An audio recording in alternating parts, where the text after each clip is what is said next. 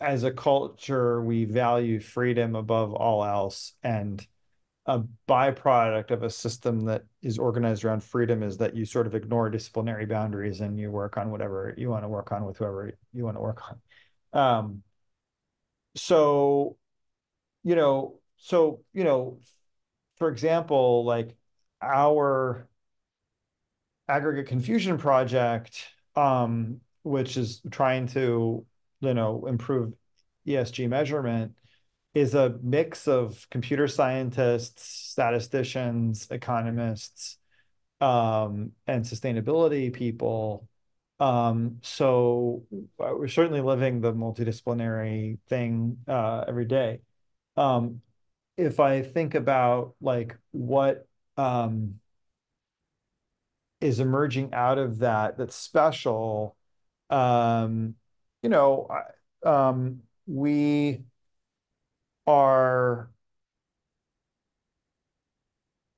you know, um, the noise, like, I mean, this gets a little wonky and technical, but um, there's it turns out that like, there's all this debate about like how much signal is there for investors in ESG information? Like, can you outperform the market by using ESG data and studies in all kinds of different directions?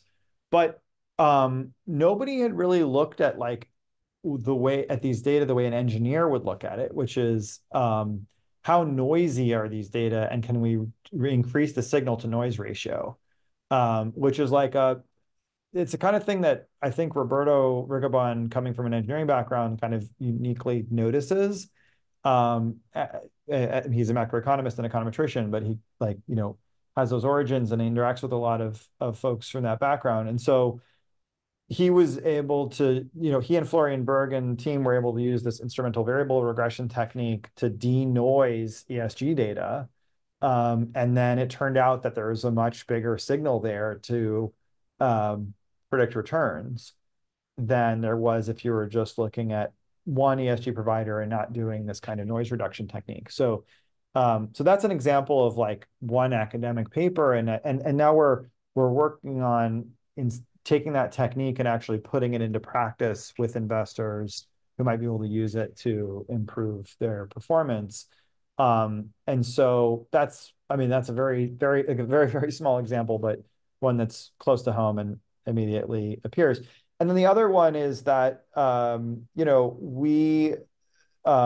our, we have this interactive climate simulation tool called En-ROADS, which allows people to explore climate futures. And we use it in conversations with senators and Congress people and Biden cabinet. And then, I use it with family offices and institutional investors to help them identify what are high leverage actions in climate versus low leverage actions. How do they interact with each other to produce better scenarios?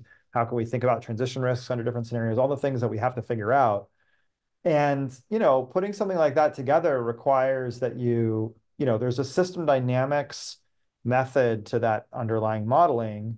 And then there's all of the economic studies, the climate science, the innovation studies about the learning curves of these different technologies. I mean, there's so many different disciplines whose research produces the parameters that are part of coming together into that system dynamics model that we can now use to engage with people in a very conversational way to upgrade the quality of conversation about climate, informed by social scientists about